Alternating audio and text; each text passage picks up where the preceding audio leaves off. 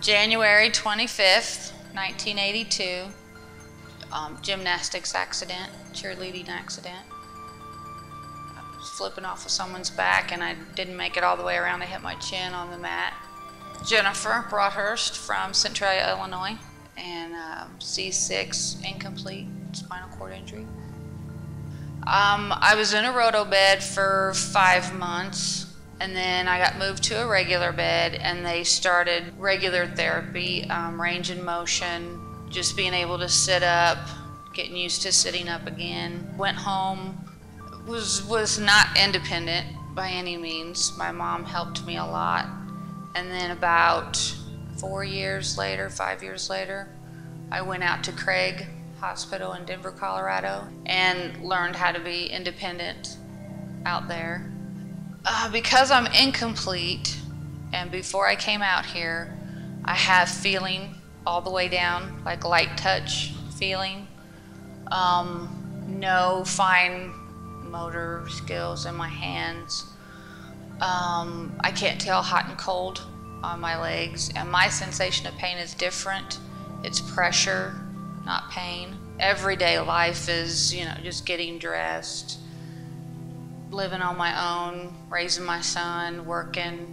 My first thought was, my injury's too old, they're not gonna be able to, and they said it didn't matter how old the injury was. So of course that gives you all kinds of new hope. They offer physical therapy, I do that. Because of my stomach muscles, they're working on strengthening my core and using what is there and helping that. I do acupuncture, I do electric wave therapy, standing therapy. After my very first IV, my very first treatment was through IV, and that night I could start moving these fingers. And the doctors were very happy to see that. I hoped to get anything back in my hands, which I have. My sensation, when they touch you and they say, they touch my face, and then does this feel the same, So that is lowering. I feel my stomach muscles beginning to work. I think it's my upper stomach muscles.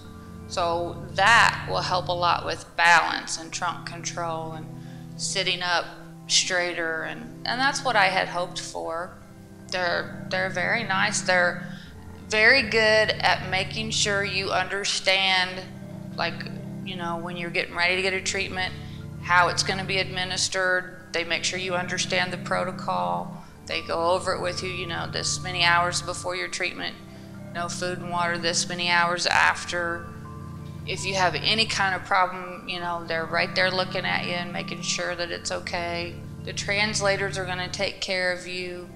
They work really, really hard to make sure you're okay. Don't be afraid to venture out a little bit. They have very good drivers here that take care of you. You just have to keep focused on why you're here. This is not a vacation. It's not a luxury trip.